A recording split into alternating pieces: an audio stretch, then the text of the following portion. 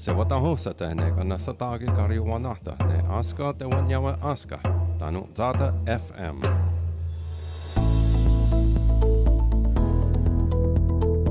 Over the years, the station had an initial success and had its ups and downs throughout the years. And finally, in 2017, it went off the air because of a transmitter problem, equipment problem, and there wasn't any resources or means to get that fixed.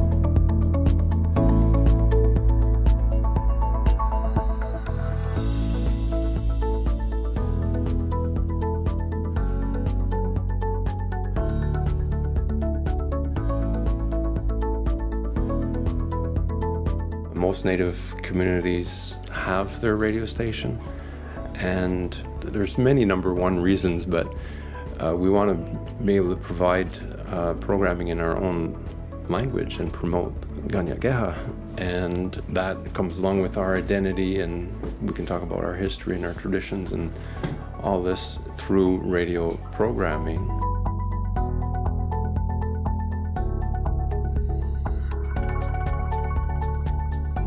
Facebook is not an answer to, or social media, to communicating what's going on in the community.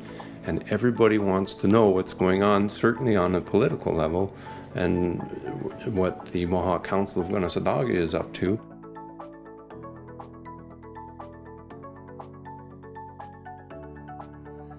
Right now we're below 50 watts, and what that means is you're on an unprotected frequency. The biggest step we have to take is get more power.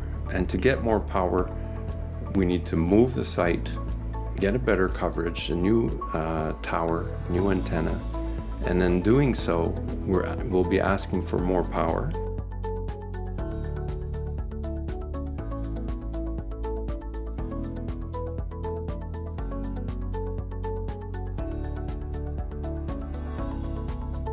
So fundraising is a big part of getting the radio station back on the air, reviving Kanehsatà Radio. We've developed through the Eastern Door and Steve Bonspiel the Secret Door fundraiser. Now the Secret Door fundraiser, the way it works is we're selling 100 doors, we're calling them. It's like 100 tickets, they're $1,000 each. So the grand prize is $20,000. We have a second prize of $8,000. We have 4 prizes of $5,000 and another prize of $2,000. Those are the grand prizes.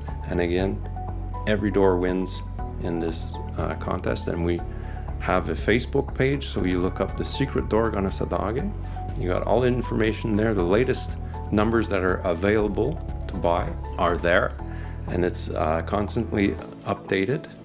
So get your secret door and help the fundraiser here in Kanehsatà to get Kanehsatà Radio back on the air.